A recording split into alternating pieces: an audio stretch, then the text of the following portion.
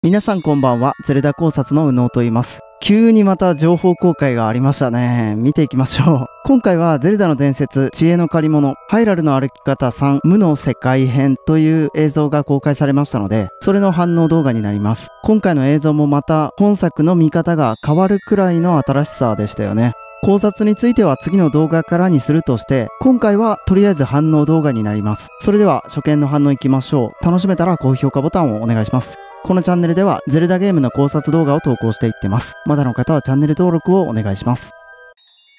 びっくりしましたね。また急に情報が来ましたね。っていうか今日マスターワークス届いてばっかりで忙しいんだけどって思うんですけど、ちょっと見ていきたいと思います。知恵かりの新しい映像がね公開になったみたいで見ていきます。ポチッとな。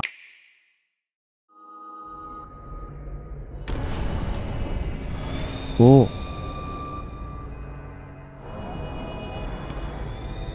あ、椅子からだったんだ。ハイラル王の。おお、ハイラル王とサダリ大臣となんだっけ、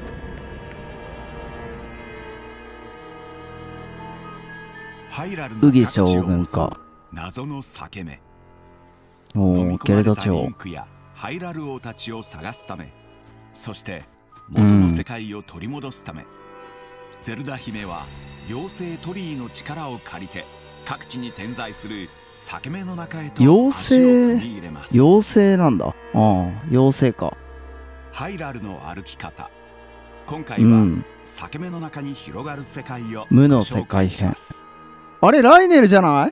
あ、ライネル来たね。なんか闇ライネルって感じだけど。おお、闇の世界じゃないんだ。あ、固まってる人いるじゃん。あ、固まってなんだ。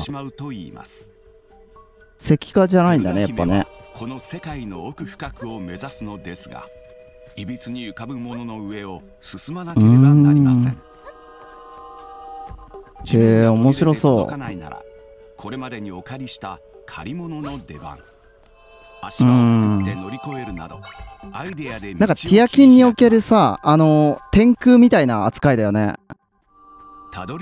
空に浮いてるって感じではないけど、お、普通にハイリア文字で出てきた。襲いかかってくる魔物の群れや、もうタワートナック、キースがなんか紫色の目してた。解き明かした先には面白そう。今のああいうのやりたかったね。あ、謎のオーイスみたいなやつ。おお、ロープで。あそこ弱点なんだね、やっぱね。デックバーは寝とる。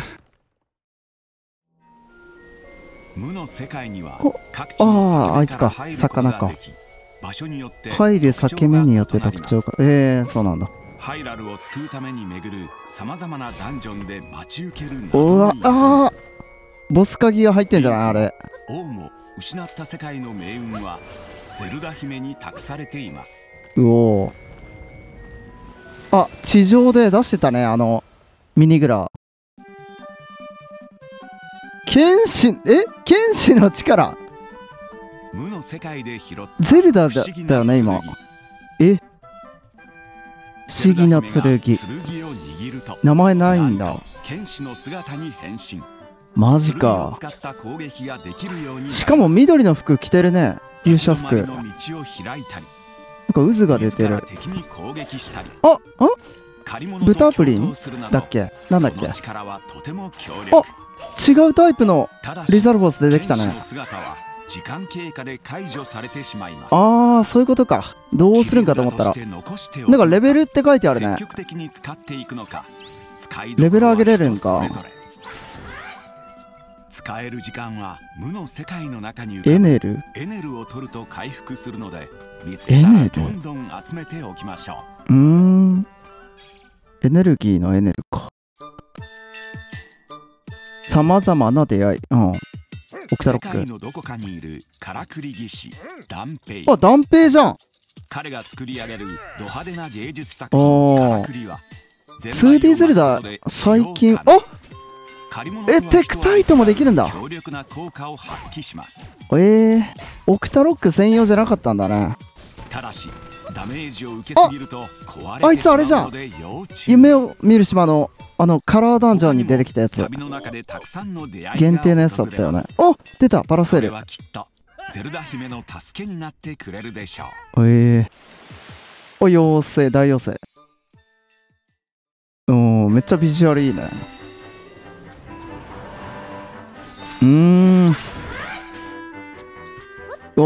木の上すごいよなあれ。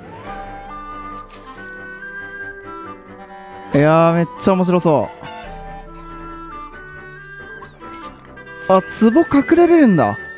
あいつ魔物だったんだなやっぱり。ハイラルをかける旅。これはバルバジアじゃん。新たな冒険。バルバジアじゃん。ゼルダの伝説、知恵のかりもの。バルバジアでできた。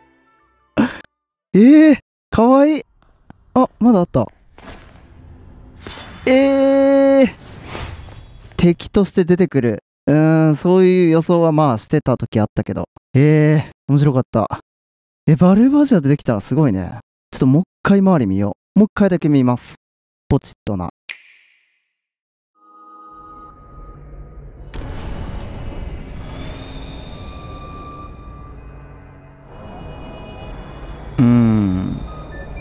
ハイラル城から裂け目が広がった。バルバジアもう一回見たいな。かわいい。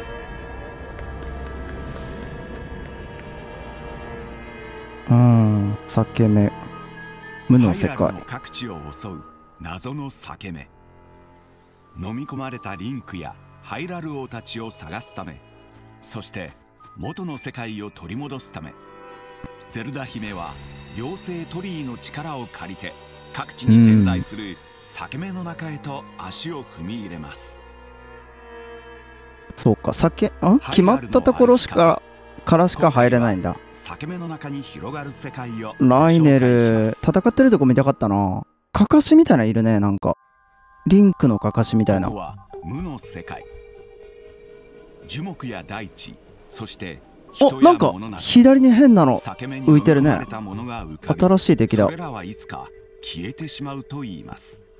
消えるんだ。ゼルダ姫はこの世界の奥深くを目指すのですが、急がなきゃいけないんだね。浮かぶものの上を進まなければなりません。こういうの楽しい。地面が途切れて届かないなら、これまでにお借りした借り物の出番。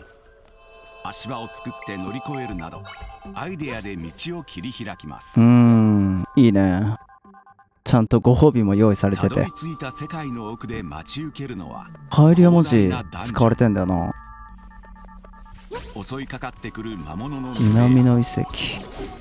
一筋縄ではいかない謎と仕掛けに借り物と知恵を駆使して挑み、解き明かした先にはこれ面白いね。怖いボスが立ちはだかります。借り物の数こいつ名前知りたいね。組み合わせるのか、なんて言うんだろう。どのように戦うのかは自由。持てる力を出し尽くして難敵に立ち向かいます。草からハート出てくるかな。あれ回復用に置いてあるんかな。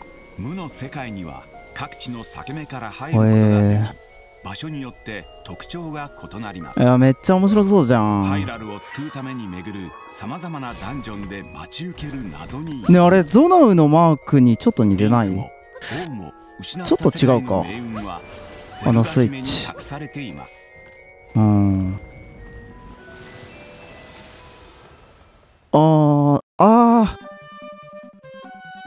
なんか色ごとに分けられてたね。水が通る道みたいな。不思議な剣。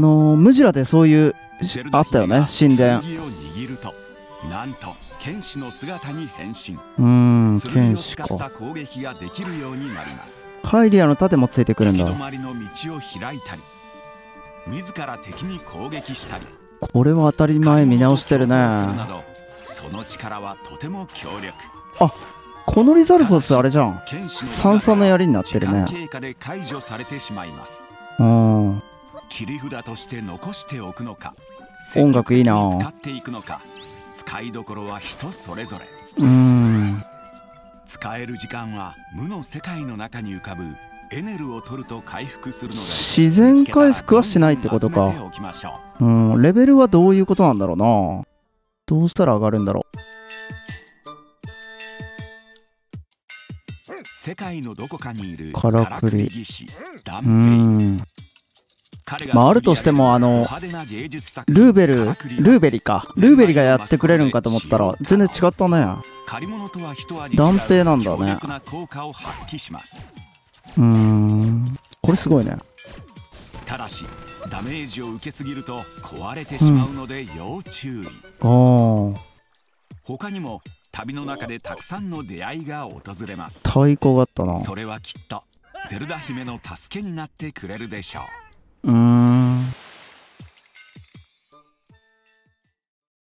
でリンクか。あ、違うわ、まだあるか。